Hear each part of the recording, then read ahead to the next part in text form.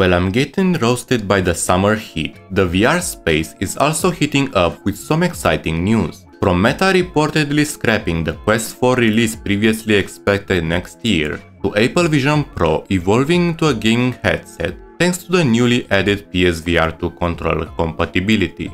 There are also updates to OpenXR aiming to standardize how virtual objects are tracked in the real world. And if you stick around until the end, I love to talk a bit about the latest advancements in BCI technology and what they might mean for the future as presented in Neuralink summer update. Let's start with what's going on with the Quest 4.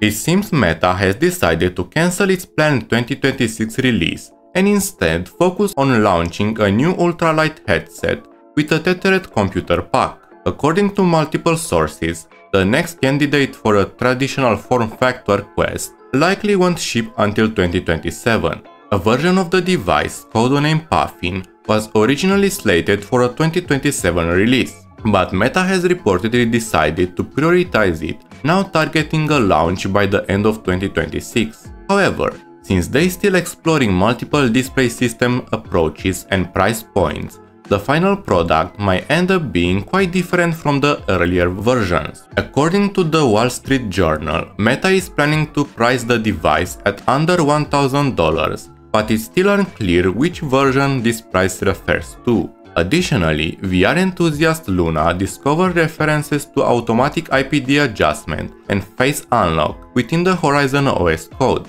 potentially hinting at features planned for the upcoming headset. And according to Sadleitz Bradley, one of the candidate prototypes for this device uses 0.9 inches micro-OLED displays. The headset will likely be marketed with a focus on virtual screens, positioning it as a portable multi-monitor setup for both entertainment and productivity. Whether this turns out to be a smart move from Meta or a letdown for existing Quest fans remains to be seen. The biggest drawback of the Apple Vision Pro, aside from its extremely high price, was the lack of motion controllers, which significantly limited the range of interactions and experiences available on the headset. But not anymore. Soon, Apple Vision Pro owners will be able to play games using officially supported tracked controllers from Sony. The future is coming with visionOS 26, and of course will require a separate purchase of the controllers.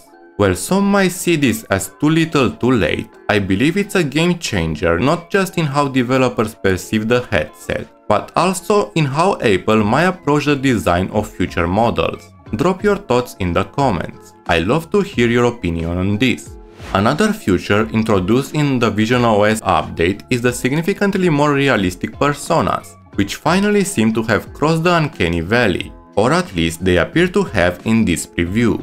Apple says the new personas leverage industry-leading volumetric rendering and machine learning technology and have striking expressivity and sharpness, offering a full side profile view and remarkably accurate hair, lashes, and complexion. I can't wait to see avatars of this quality coming to other platforms as well once face and eye tracking becomes a default feature in more VR headsets. Next, I want to talk a bit about the Xbox Limited Edition Quest 3S headset. While it does look great with its black and green color palette, most people didn't expect it to make a significant impact in the VR space. But the reality gave us a surprise. In just 3 days, the headset sold out on Meta's official website despite its $400 price tag, which is $100 more than the base Quest 3S. It's true that the bundle includes an Xbox controller, the official Elite strap, and 3 months of Xbox Game Pass Ultimate, but I still believe the biggest driver behind the rapid sellout was the headset's unique color scheme. Of course, the rapid sellout could also be explained by the possibility that only a small number of units were made available on the official website. You can still try to find it on third-party sites like eBay, but personally, I wouldn't recommend it if you already own a Quest headset. What I hope Meta takes away from this is that a large portion of VR users would love to see future Quest headsets offered in a black variant as well. The new OpenXR Spatial Entities Extensions standardize surface detection, marker tracking, facial anchors, and persistence. For those unfamiliar, OpenXR is an open standard API for AR, VR, and MR app development and runtime, managed by the Kronos Group. They strive to let developers build apps that run on any headset without needing to rely on vendor-specific core APIs for each piece of hardware. Today, nearly every major headset engine and runtime supports OpenXR, except for the Apple Vision Pro and PSVR 2. The new Spatial Entities Extensions aim to standardize how developers leverage the environment tracking capabilities of headsets and glasses to build experiences that interact with the user's physical environment, a class of capabilities that until now have been handled by vendor-specific extensions or SDKs. Hopefully, this will enhance the quality of our mixed reality experiences and finally make it possible to seemingly blend the real world with virtual assets. Now for the gaming news. If you are into quick, intense standalone experiences, you'll be glad to hear that Thrill of the Fight 2 just received a major update, adding a new venue, casual matchmaking, and a few other minor improvements. You can now spar with other players in a brand new hotel environment without affecting your player ranking, which is perfect for training your boxing skills. The referee can also penalize you for turning away or lowering your head too often, and the developer has implemented a range of balance tweaks to the damage system. You can check out the full patch notes here. Finally, let's talk about Elon Musk's BCI project, Neuralink.